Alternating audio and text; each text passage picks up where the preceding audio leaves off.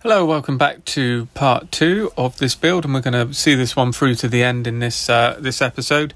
So what we're doing here is about to do the painting, and I'm still trialling this Mr. Colour version of Dunkel Grau even, or Dark Grey, German Grey, Panzer Grey. And I'm also still using my own mix using these colours here. So you've got XF63 and XF8, and you can see they're all in the same ballpark. I'm not totally sure which one I like the most. I think I continued here using the Mr. Colour, and then I just lightened some panels using my own mix of the Tamiya colours, using the trusty lacquer thinners there. I use rapid or Mr. leveling thinner depending on how I feel, really. If I want it to flash off quite quickly and not have any problem with it, then it will be the rapid thinner. If I'm going to spray and leave it overnight, for instance, then it will most likely be the leveling thinner. So just showing you there, applying the paint colour to the turret. I'm also getting some requests on where I get these circle templates from. And they really are. This one that I'm using here, the photo etch one, is a Royal model one, which is actually still available. I didn't realise that. Someone in the comments did mention Royal model are still going, but they're direct from Italy. So the website is out there. If you search for Royal model, it will be an Italian website. So that's what I'm using here. They did a number of them, and they've got preset sizes for kits that were out at that time. But it's dating around 2002 sort of era, so it's quite dated. And once we've got everything sprayed up, it's time to put the wheels back on and get all of those glued up. So as we've shown in the previous video, that I've actually done it so that we can get these wheels off. That's how I glued the running gear on. So just getting those back in. They only fit one way, so they look like they're a bit loose, but when they actually slot in, then they are in. And again, a comment from the video before, the part 1 of this series. I didn't realise, and I went on and had a look, and they were quite right. This is a rebox of the very old CMK mould. It's quite an old kit. Now, I don't know the CMK kit that well. I built it a long time ago, back in the sort of early 2000s, and it did get reboxed by Tamiya, but if you look on ScaleMates, this will just show you an Academy new tool, but it's not. It's utilising all of the parts from the CMK mould. My only slight fault that I've had is that some of it's been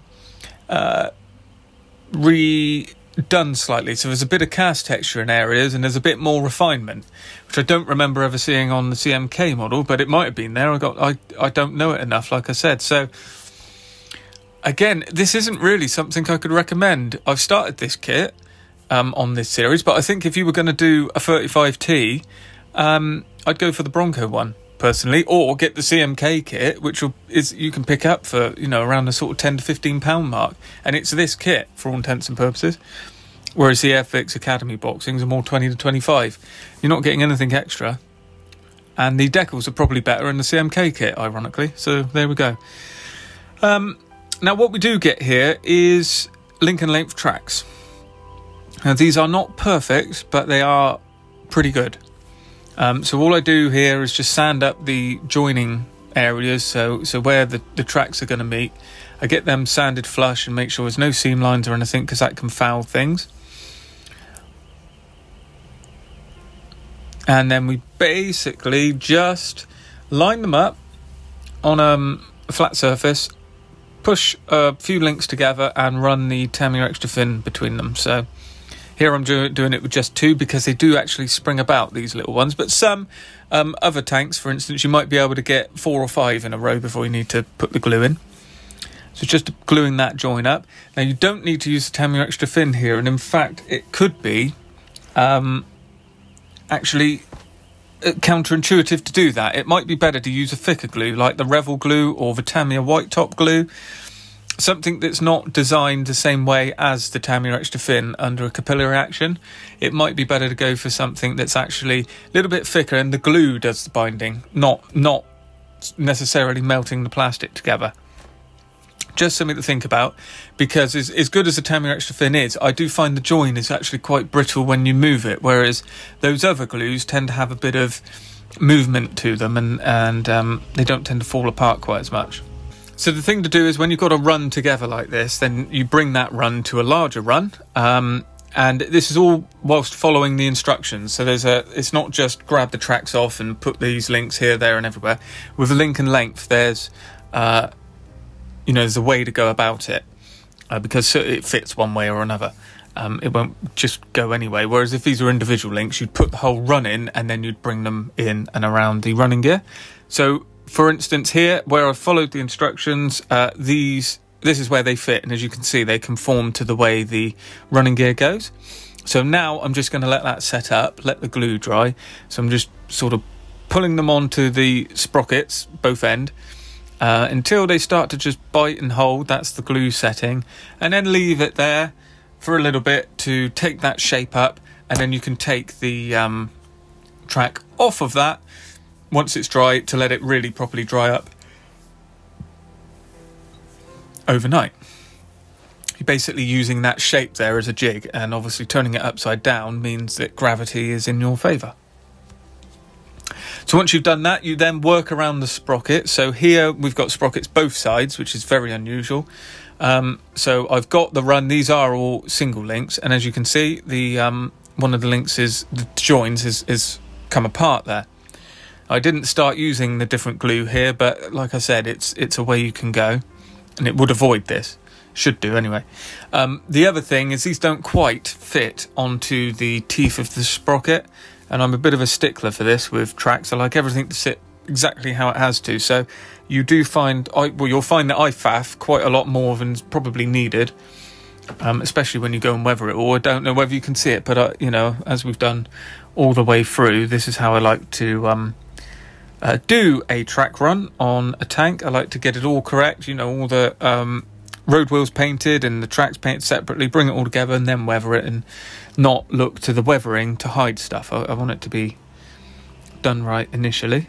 So this is all I'm doing. To get that, you just faff about, and you basically get the join along the top run, and we're going to leave the brake around the sprockets and on the top run. Now, where it's skipped here, what I actually think has happened, because these are now black, is I've taken all of these off and sprayed them. So I sprayed them in rubber black, which is the colour I like to use for tracks, and now I'm actually gluing them up in the final point. That is because these didn't work quite how I thought. Because they have to go around two sprockets and the teeth don't quite fit, I've actually taken them all off, sprayed them individually, and then glued them in and around like individual links on the sprockets. So the run we've done below, as you can see in the right hand corner just under my hand here, that is still set up as it was. So that's your one section. The top section running this is joining onto now from this rear sprocket. That's not fixed, and that is a whole run that goes along the return rollers. So that's already set up. So what you would do in a conventional way is you would use the whole of the running gear as a template. As a mould to set the track. When it's glued, you would then, if possible, take it off of the sprockets, the idler, etc. with a brake, and you have your complete track run already glued up. And then when it's painted, you put it back on, glue it down, and it should bring it into exactly how it needs to be. That's the principle behind it. This one we've had to go a little bit differently on, so we've just done that with the lower run, and now you can see the benefit of that is we glue that into the rear part of the sprocket. Where it's a bit tight on this last road wheel, I just run a little bit of extra thin along there just to soften that join, and then that will give you the play to get through to the front sprocket as well. Sometimes it can seem a little bit tight, so you just play with it and move a bit here, there and everywhere, and as you move along the track run, you'll get tiny little bits of space that will go to joining up the gap at one end, if you do have a gap. Super glue is also useful here as well for a holding purpose, which is what I've used there on the sprocket, because it's under tension. So your plastic glues won't hold under tension because they take a while to set. So super glue is very good just as a dab, just to hold it, so you don't have to keep your finger there basically. And then you can use your Tamiya Extra Thin or your plastic glue in and around that, and that will seal up the joint completely. Now, after it's all on, I've decided now to glue the sprockets on. So that's the other thing. With all of this, you want to always leave the sprockets, sometimes the idlers, especially if they're sprockets, toothed idlers, as it were. You need to keep the toothed section, whether it's at the front, the back, whatever, that sprocket, you need to keep it movable, because sometimes you need a bit of play to bring it forward here, there, and around the running gear. So I'm just test fitting now the mud guards, or the side fenders, and they are okay. So it's as I thought. They do slip in, they sort of snap in underneath. It's a bit of a faff, but you know, they do work. This one's got a little bit of a twist at the end, but it comes out. And that's there now, the track done, and we're just going to do a bit of dry brushing with Mr. Colour Silver, so it's Mr. Colour 8, just to give some high points there, some polish still on the high points. Later on, after all the weathering, this actually disappears, so I add this back in with a graphite pencil, but there's numerous ways you can go about this. This is by no means the best way. It's whatever works for you. You can use polishing compounds, you can use graphite powder or powders that a lot of the companies make, or graphite from a pencil, ground up or drawn on, whatever you feel works. It's always best to try different things, I fancy. So setting up the side fenders now, I'm using cocktail sticks just to bring them level. They kind of wanted to sag diagonally downwards, out towards the outside of the vehicle, so this is just propping them up using that track there. And we've got a mud scraper. It's got a correct name, I can't remember, unfortunately. It's in the book, which I don't have to hand, but it's basically just gets rid of the mud. It just pushes it off out of the track run. As the track comes back up around that sprocket, the mud falls and slides off, so it doesn't get all in and around the running gear. I've chipped some of the foil, which probably would be mud guards at the front, so we've got to sort that out. And I'm just looking at the stowage now. I'm putting the jerry cans in loose. I've sprayed them up different colours, so different shades of the German grey, a couple in field grey as well, just to give a bit of life to them, really. And I'm just going to paint the tools in with the Tamiya XF85. That's all the metal bits and gun barrels. Got the jack block going on at the rear here on these two jerry cans, and I've put it at a jaunty angle, mainly because that was seen in some of the reference pictures, and it adds a bit of interest. That's the only reason behind that. And then we've got the spare wheels going on as well, and I've decided that they're just going to sit somewhere along the side fender. These would be drilled through, there'd be a hole drilled through this and then a bolt pushed through to secure that on in real life, so they can go all along that fender. You can put the clip anywhere because it's only sheet metal. They could have done that easily. So again, this shows in the reference, changes all the way through from it's different in Poland, different in France, and different when they're going into Russia, a part of that change of the layout. So they even went in between the tracks, in between the running gear at one point, so you can go whichever way you like. And then some of this foil stowage has just been painted up in khaki colour, which is XF49. XF49 in the Tamiya range. I think I may have painted a couple in the desert yellow XF60 as well, just again to give me a base colour that changes it up. And now you're starting to see the basic layout. This is how the vehicle's going to look. This is where the stowage is. That's how it's going to sit. All the parts are painted in their base colours. I've repainted those mudguards now black to get rid of some of the silver that was showing. That's one of the problems with using this foil tape. It does flake off a little bit, and then it obviously shows through as bright silver. That's that side bedroll that's tied in. The idea is it's tied in around the handles of those tools. But for me, it's hiding a area on the model that I got wrong. Now, the decals are useless. Academy kits are known for bad decals. This is no exception. As soon as I got them in the water, they just disintegrated. They were unusable. So raiding the spares box, I've managed to come up with a a number sequence that works. I found 315 in some reference. This isn't how it looked, but this is my interpretation of it. So that's what I've done. I've also dropped the turret on the floor and snapped the gun barrel, which was handy. So we've got that to fix as well. This is one of those points in the build when you're starting to think, I've bitten off more than I can chew. It was meant to be a nice straightforward build of a Battle of France vehicle, and before I know it, I'm now in the middle of a Barbarossa vehicle where I've had to add stowage, and I've snapped the gun barrel. But it's not a difficult fix. It's one of those things, just if you're not feeling it, walk away for a couple of days, come back, and you'll fix something like this very easily. But if you're in the moment and you want to fix it, for me, what I did here was super glue and lined it up. I actually put a bit of Tamiya Extra Thin in there as well. I mixed some Tamiya Extra Thin in to make it kind of tacky. And then I put super glue in as well and pushed it together. So I haven't done that on film. This is the super glue straight away, but it was very, very brittle. So because of that, I scraped it away again and actually put some Tamiya Extra Thin in there as well to get a kind of bulge of plastic with the super glue, and then I sand that back. So there you can see the great big blob of super glue, and that's it now sanded back. I do lose a tiny bit of the profile of the barrel, but you have to know to look for it. You can see it now. I've said just under that bit at the top of the barrel. There's a little bit of the gun profile gone. You can see where I've sanded a bit that hasn't been sanded on the rest of it, but it's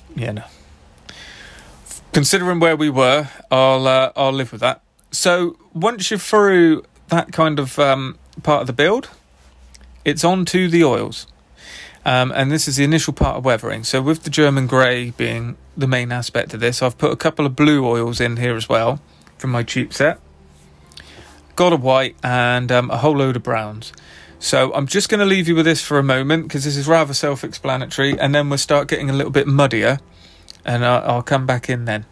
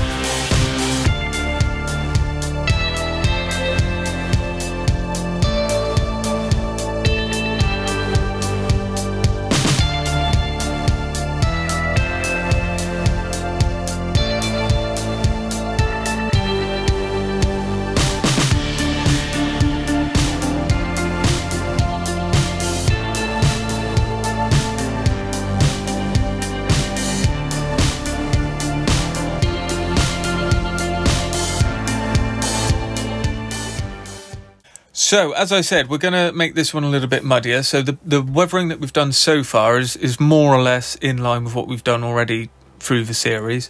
But to add a bit of mud in here, I've actually used some of the pigments. These are just the Humbrol pigments that I'm trying to use up, actually. And so it's earth colours. And I've mixed them into the odourless thinners to make a kind of liquidy, heavily pigmented liquid base. A heavily pigmented liquid. So where we've already done some heavy washes in there with the oils, that's put the initial layer down. So it's all about layering with this. It's all about building up the layers. And that's given a bit of randomness, but in and around the back of the running gear. And now we're just going to add this heavily pigmented liquid mix in and around areas where soil would collect off of the running gear. So you just got to think logically, where this is a running gear that has quite a lot of flat spots where stuff would land and get stuck. You could even mix in a bit of static grass with this as well, because that would show up with the churned up soil. That's not really what we're looking at here. I'm thinking long roads, Barbarossa, dusty. So not so much driving through fields, but it obviously did happen. So just working it through there with the initial layers. And this is a dark brown, so you can then add in lighter browns, you can add in different colours, you can add oil paint to this to change the shade, and all of that will just add those layers and start to make things look a little bit muddier. And now that's on with the wet brush, we now go over with a dry thick brush just to move it now and wick off a little bit of extra where it's in areas it don't quite want. And this is over, so the oil wash that's been put on previous has already had a chance to dry, so it's probably like the next day if you think of it like that. And that's how we go about it. So once that's applied,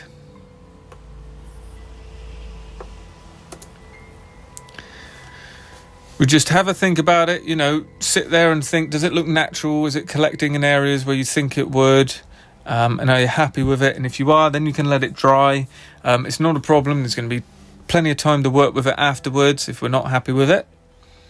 And also something else we're going to do, especially given the way these tracks line up at the rear, is we're going to put some mud splatter on. So a simple way of doing this is with our same mix, just using a cocktail stick or a cotton bud as I've got here handy, just flicking the brush at it. It's very, very messy, so bear that in mind with this sort of thing. But I'm just trying to control it down around the tracks and all over the bottom rear section. I'm not trying to go high and over. It looks like I am, but I'm not. I'm coming at it from a lower angle. And you can see by the amount that's collected on the rear fenders there. And it's very easy to overdo that. So, you know, be careful when you go round certain areas.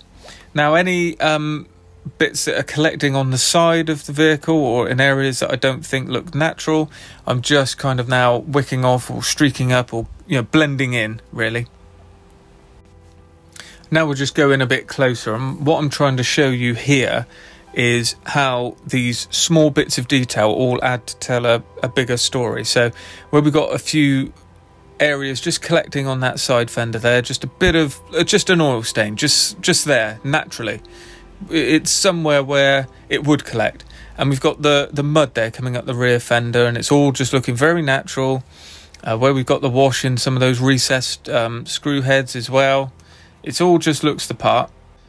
And that's what you want to go for. That's the idea. It's not over the top. You want some stuff that's very sort of over accentuated, and you want other bits that's maybe a bit understated. And that all comes together to give a nice feel. So the way we picked out these recessed screw heads was just with a pin wash of different colours. Some washed out, some didn't. So went in a bit darker in some areas, a bit lighter other areas, and that all comes together to give you a really nice feel. And you want to remember to bring the turret in when you're doing this as well, because you can easily get the whole looking completely different to the turret, which is going to, but you want to get the blending through. So now you can see the mud effect, and that there's no pigment fixer going on. There's nothing else we've got to do there. You can blend that pigment around with a large dry brush, that is. You don't want to use it with a wet brush. And you can blend that around the running gear if you want to. You can change it. It's very movable. I've put a cover on the light there as well, just something I saw in the reference. Again, looks like there's nothing going on, but as we go into detail, you can see every section there's something happening. And that's what you want to aim for. You don't want just a lot of interest in one area and not anywhere else. You want to go all over it, and it needs to look interesting, which you can do that by having lots of small areas with detail. Now finally, just to finish off, we're going to go on with some of these pre-made washes from the Armour range. So we've got fuel stains, engine grease and engine oil, which stays shiny. We've got some that dry matte with the panel liners, got streaking grime, and with all of these, again, we're just going to give that tiny little bit more refinement, and added to all of the layers we've already got there, it will bring the model up a little bit, and it will start to look really interesting. So this muffler was the thing that was standing out to me that, got away with it a little bit. So I've got the rust effects streaking set from Ammo, so I'm just piling that on. I didn't know what I was doing, never used it. I just thought, right, let's see how this goes. So I've plastered it all over the muffler to give us a kind of rusty finish. I'm not trying to make it look rusty. That's not the intention. I'm trying to make it look burnt and over the top. Oxidized, I suppose. It's a form of rust, I guess, but I'm not sort of going for rust. I'm going for a very overworked muffler, if we think. And that was then wiped back, and again I'll cut back through that as well. I don't leave it quite as you can see it here. And then I'm just thinking, well, we might have a oil run or a grease run, or undone some bolts there, and we've had a little bit of a stain run down. So I'm just telling that story there. I thought that was a little bit thick, so blend that back a bit with the brush as well. We don't quite want it as thick as that. Here we go, just get rid of that a little bit, just hinting at it. It looks like nothing's there, but when it dries and you add a few more layers, and as you go on through, you'll find that it will really start to sell it to you. It will sell the idea of what we want to do, which is an oil stain there. When you apply that over the whole vehicle, it really does give quite a nice effect. This is all still very basic stuff. There's nothing here that, only certain people can do. It's just the same as anything else.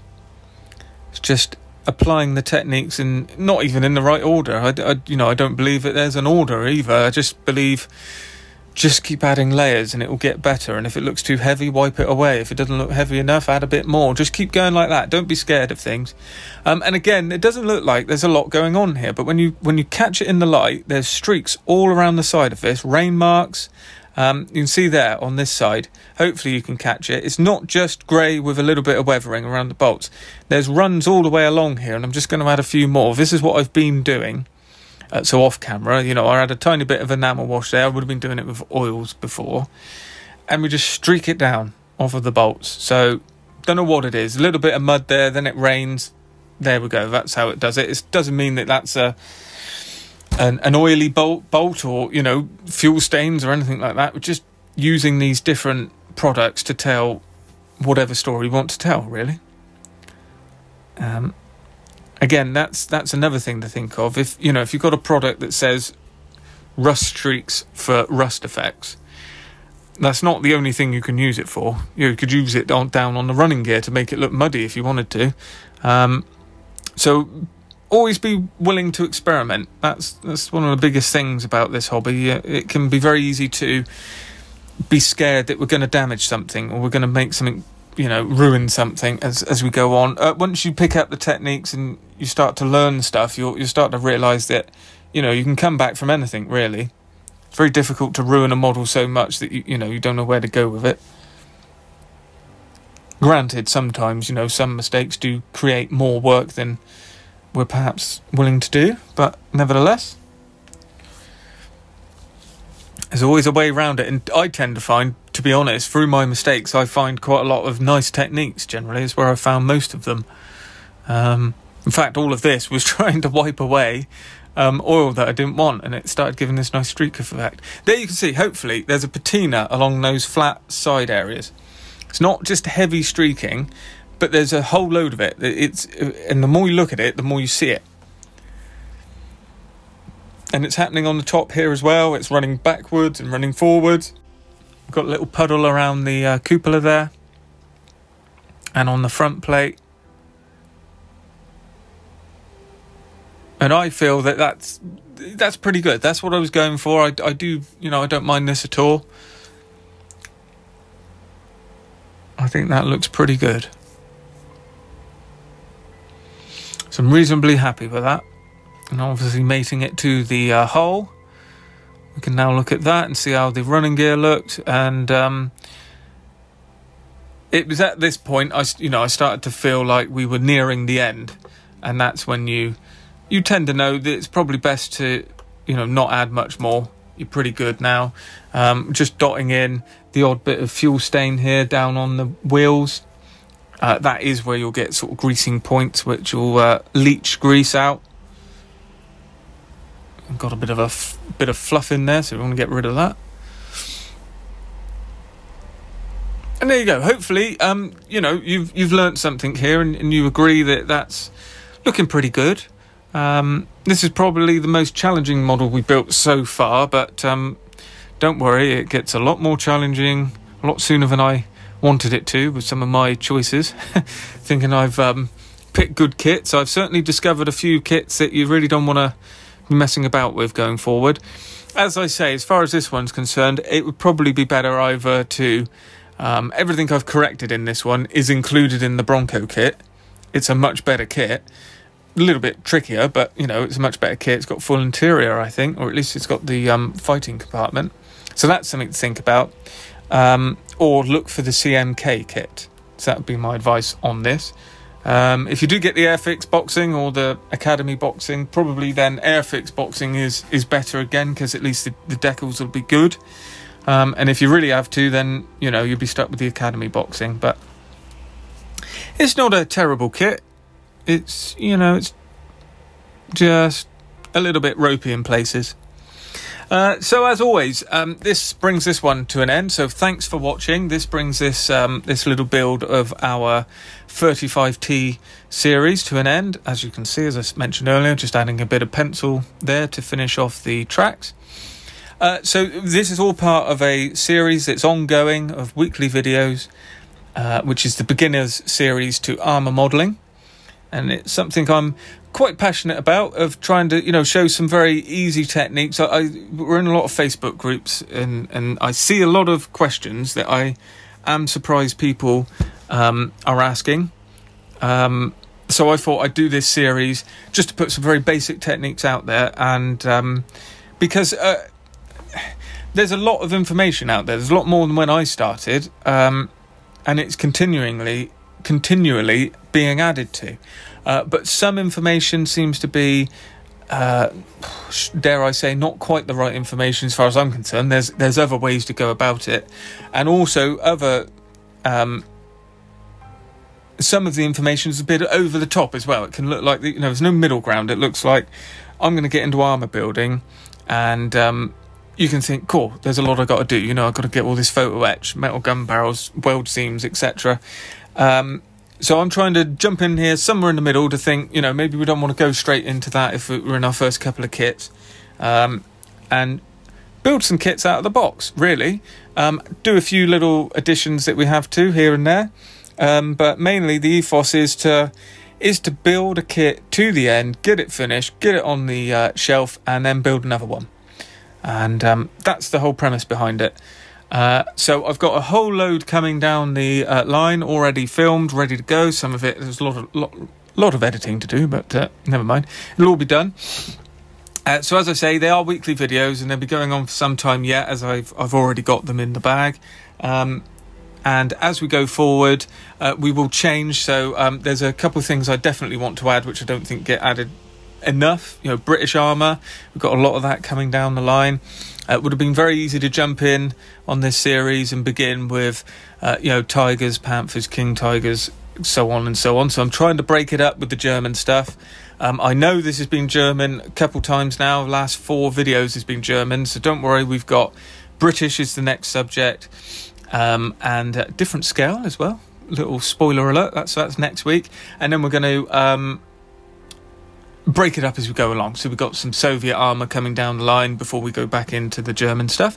So as always, if you like what you see, please consider subscribing to the channel if you haven't already. Do give the video a like if you are enjoying what you see. Follow the playlist along. You can do that by saving the playlist as well, and then you'll keep up to date. Let me know any comments down below. I'll see you in the next video.